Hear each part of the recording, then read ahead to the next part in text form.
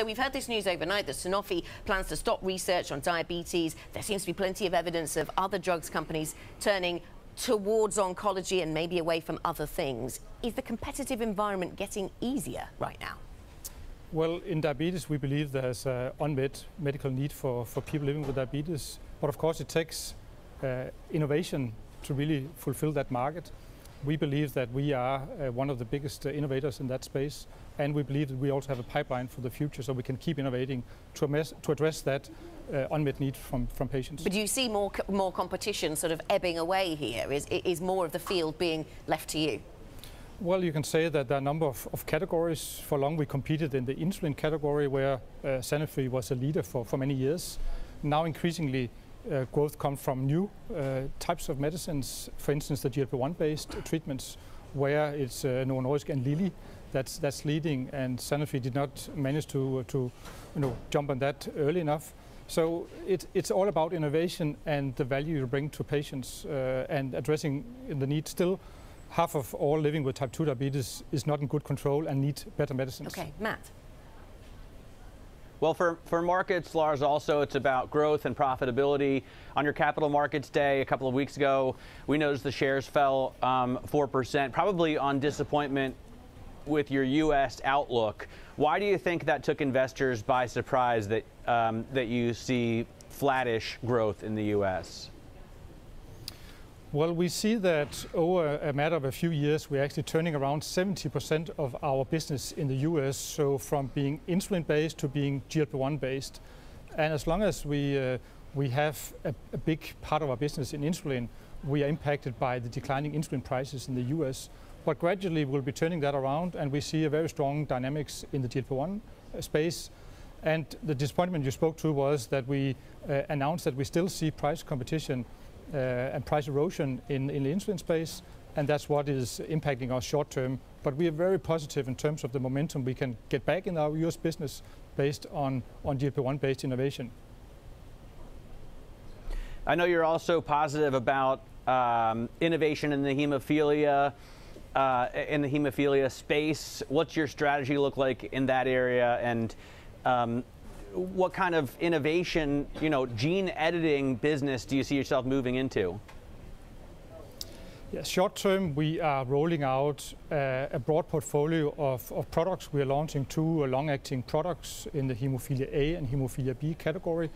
And we made a deal recently to get into gene editing. So we believe that there's an opportunity also down the road to bring innovative medicines in hemophilia.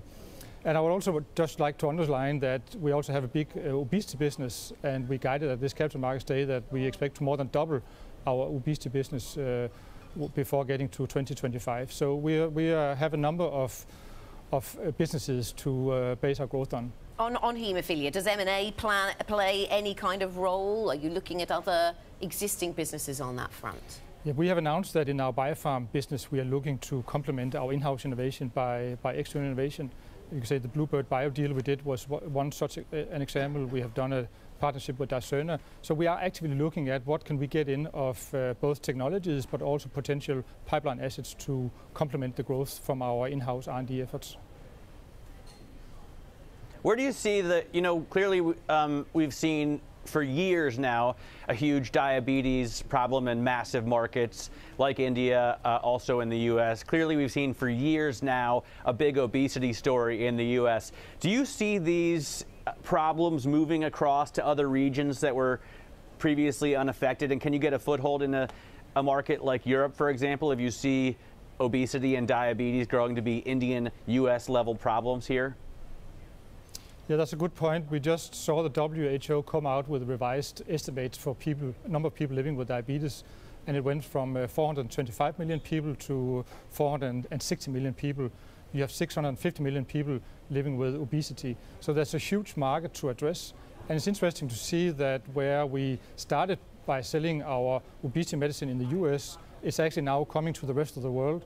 And we grew our obesity franchise by 50% after the first 3 quarters of this year. So there's a huge issue to deal with, and unless you tackle the challenge of obesity, ideally by prevention, but if you cannot prevent, you have to treat with lifestyle chains and also medicines. Unless you deal with that, obesity is a leading cause of diabetes, cancers, and a number of other cardiovascular diseases, which causes a huge challenge to society and a huge cost to society.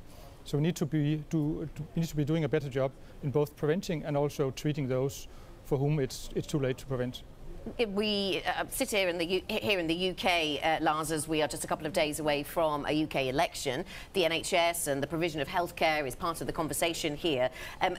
After the election, it could be that we're in a situation where we talk about a UK-US trade deal, and the NHS might, or medical provision might or might not be part of that conversation. We'll see. As a European medical business, how do you watch that US-UK trade deal to make sure you still have the role that you want to play? To be honest, I'm not overly concerned about that. All countries I visit are concerned about the healthcare system. So that's what's close on mind for all people, and likewise in the UK. So I'm not overly concerned about that. I think there are different healthcare systems in the US and Europe. It's structured differently, but I don't think you can just kind of cross-fertilize that overnight. So I think it'll be a relatively stable environment also going forward.